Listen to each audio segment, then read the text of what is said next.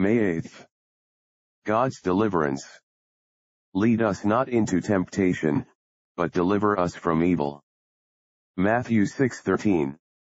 Our Lord couples his own prayer with ours when he says, "Pray, lead us not into temptation, but deliver us from evil."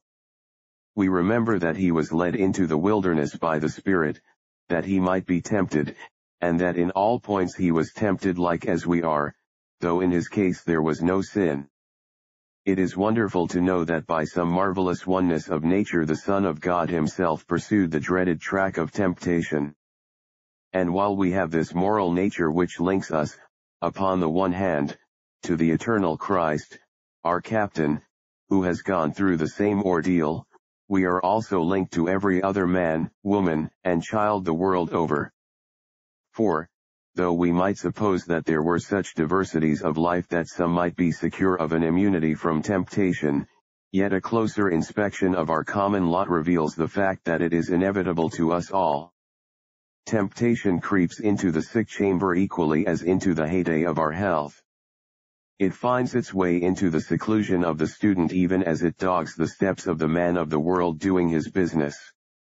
It comes to the minister, with its tendency to elation or despondency, as well as to the criminal, to the poor as well as to the rich. There is no life, however guarded, that is not exposed to the blast and sirocco of temptation. Therefore we utter this prayer as one as. But let us take heart. Remember it is the Father to whom this prayer is addressed. He made us, and knows just what we can stand. He loves us, and his tender succor is always by our side. He draws near, saying, "I am with you in this dark valley, and am able to make you stand. I would not have brought you here had I not counted the cost. I am able to be a very present help in this time of trouble.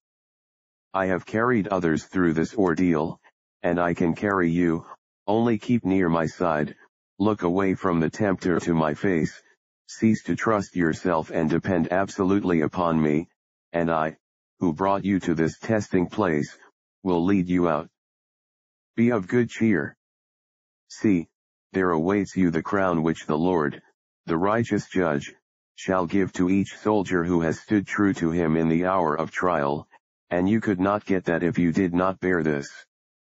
It is because I want you to win that I am giving you the chance of this hard fight." Prayer.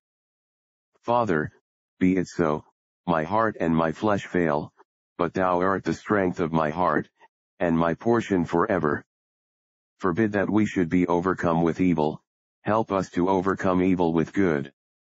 Amen.